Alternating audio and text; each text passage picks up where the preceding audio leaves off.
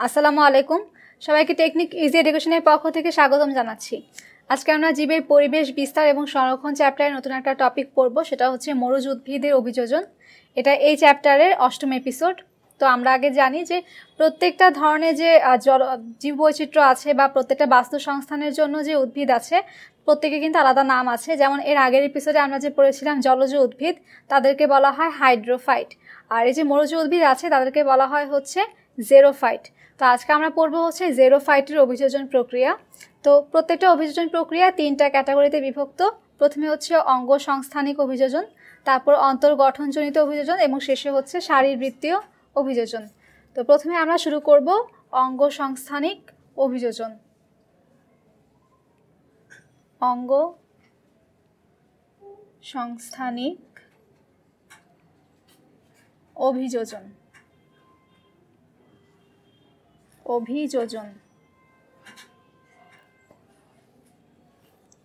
অঙ্গ সংস্থানিক অভিযোজনের মধ্যে প্রথমেই যে পয়েন্টটা আছে সেটা হচ্ছে এসব উদ্ভিদগুলো ছোট আকারের হয়, ঝোপযুক্ত হয়। এরা ছোট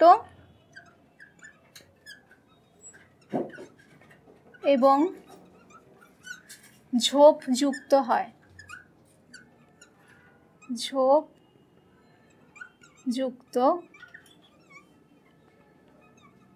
হয়। এরপর এদের মূল কেমন হবে? এদের মূল অত্যন্ত সুগঠিত হয়। মূল সুগঠিত,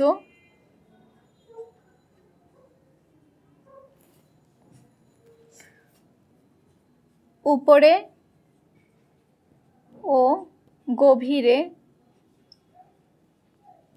প্রলম্বিত।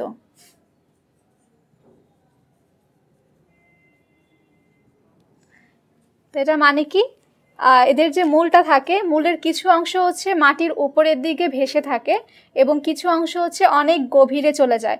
তো উপরের দিকে ভেসে থাকা মূলটার কাজ হচ্ছে যখন বৃষ্টি হয় ইনস্ট্যান্ট বৃষ্টির পানিকে সে শোষণ করে নিতে পারবে। আর যে গভীরে চলে যায় যে মূলটা, সেই মূলের কাজ হচ্ছে অনেক বেশি পানি স্বল্পতা থাকা সত্ত্বেও মাটির অনেক গভীর থেকে সে পানি শোষণ করে আনতে পারে উদ্ভিদের জন্য। এরপরে 3 নম্বর পয়েন্ট হচ্ছে কাণ্ড ও পাতা চ্যাপ্টা সবুজ ও রসালো হয়।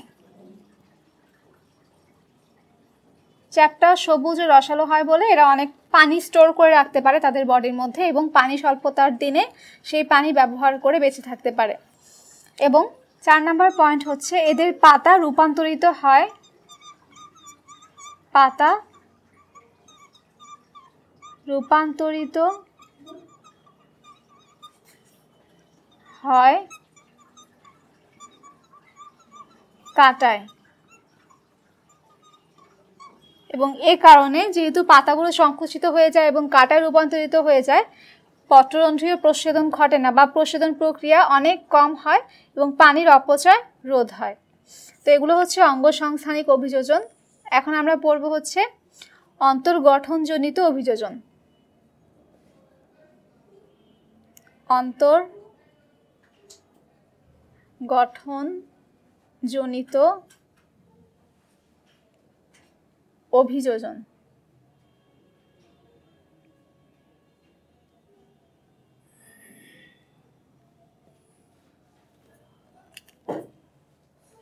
তো অন্তর্গঠনজনিত অভিযোজনের মধ্যে প্রথমেই যেটা দেখতে পাই, এদের মূলের গঠনে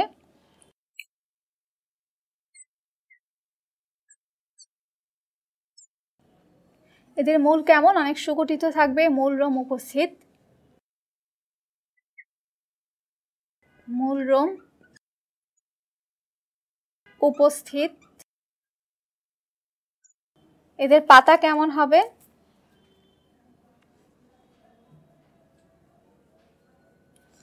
পাতা হবে রসালো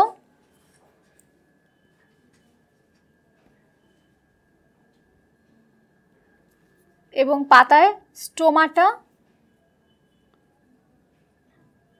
স্টোমাটা অনেক গভীরে থাকে, অনেক গভীরে থাকে।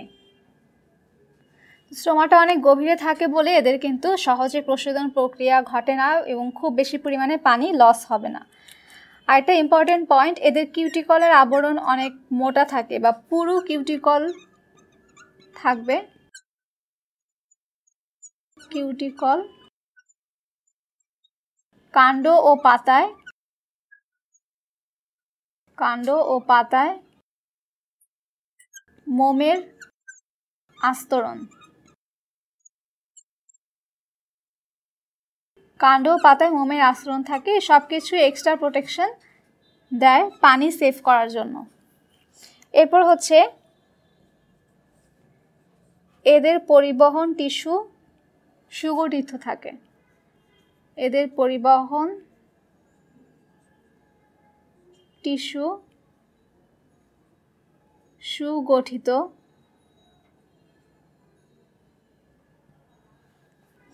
এবং এদের মেকানিক্যাল টিস্যু অনেক দৃঢ় থাকে।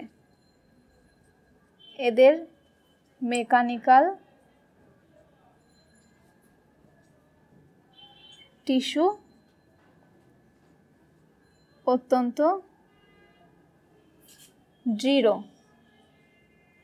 তো আমরা জানি মেকানিক্যাল টিস্যুর কাজ হচ্ছে উদ্ভিদকে শক্ত করা বা স্ট্রং প্রোটেকশন দেওয়া এবং স্ট্রং রাখা। তো মেকানিক্যাল টিস্যুগুলো উদ্ভিদকে স্ট্রং রাখতে সাহায্য করে। পরিবহন টিস্যু হচ্ছে উদ্ভিদের মধ্যে পানি, খনিজ লবণের পরিবহনটা নিয়ন্ত্রণ করে এবং খাদ্যের পরিবহনটা নিয়ন্ত্রণ করবে। তো এখন আমরা অঙ্গ সংস্থানজনিত অভিযোজন দেখলাম, অন্তর্গঠনজনিত অভিযোজন দেখলাম, এবার দেব হচ্ছে শারীরবৃত্তীয় অভিযোজন। তো আমরা এখন দেখব হচ্ছে শারীরবৃত্তীয় অভিযোজন। শারীরবৃত্তীয় অভিযোজন।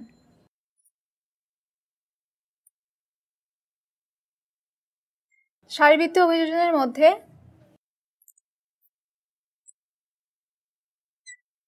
এদের অভিস্রবণিক চাপ অনেক বেশি।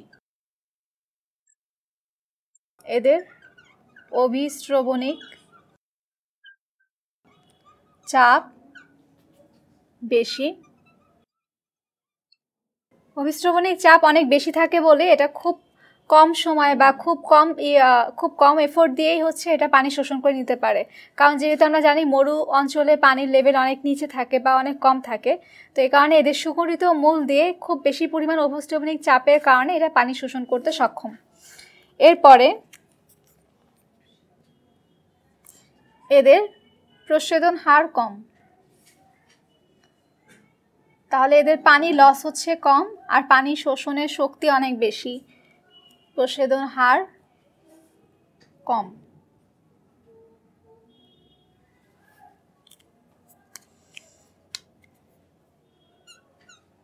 এরপর এরা বৃষ্টির সাথে সাথে পানি শোষণ করতে পারে। বৃষ্টির সাথে সাথে পানি শোষণ করে নিতে পারে, অর্থাৎ খুব কম সময়ের মধ্যে এরা পানি শোষণ করে নিয়ে স্টোর করে রাখতে পারে। এরপরে এরা হচ্ছে বর্ষজীবী উদ্ভিদ এবং খুব কম সময়ে জীবনচক্র সম্পন্ন করে। বর্ষজীবী উদ্ভিদ কম সময়ে জীবনচক্র সম্পন্ন করে। জীবনচক্র সম্পন্ন করে।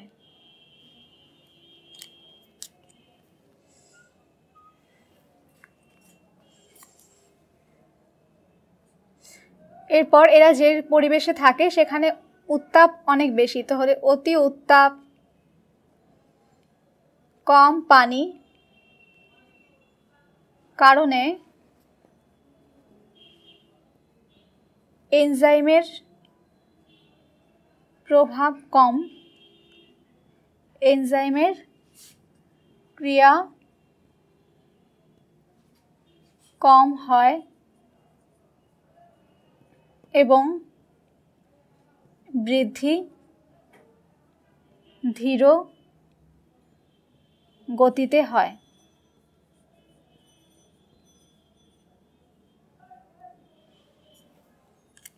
তাহলে এগুলি ছিল শারীরবৃত্তীয় অভিযোজন প্রক্রিয়া। আমরা আরেকবার রিভিশন করি। প্রথমে দেখলাম এদের অভিস্রবণিক চাপ অনেক বেশি, প্রচ্ছেদন হার কম, বৃষ্টির সাথে সাথে এরা পানি শোষণ করে নিতে পারে, এরা বর্ষজীবী উদ্ভিদ এবং খুব কম সময় জীবনচক্র সম্পন্ন করতে পারে। এবং শেষে দেখলাম এরা অতি উত্তাপ এবং কম পানির কারণে এদের মধ্যে যে এনজাইম থাকে সেগুলোর অ্যাক্টিভিটি কমে যায়। তো এনজাইমের কাজ কম হয় দেখে এদের বৃদ্ধিটা অনেক ধীর গতিতে সম্পন্ন হয়। তো আজকে আমাদের মরু উদ্ভিদের অভিযোজন সম্পর্কে এই ছিল আলোচনা। আশা করি সবাই বুঝতে পেরেছো। সবাইকে অসংখ্য ধন্যবাদ ভিডিওটি দেখার জন্য।